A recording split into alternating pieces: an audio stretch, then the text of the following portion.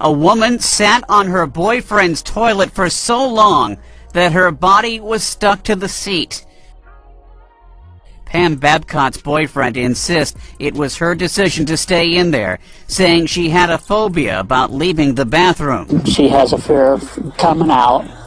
Most of her fear from coming out is her relatives. She don't want to see them.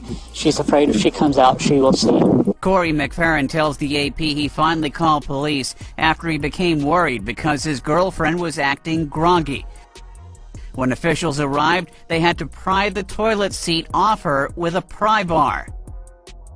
We had to break the toilet seat away from the stool and take her in with the toilet seat stuck to her.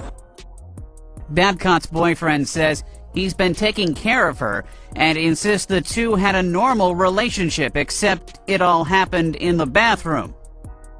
I told her whether she walks or rolls out of that hospital, she's going to be home with me and I'm going to take care of her. Babcock has an infection in her legs that has damaged her nerves, and she may wind up in a wheelchair. The couple has been together for 16 years, but investigators are considering charges against McFerrin for not getting his girlfriend help sooner.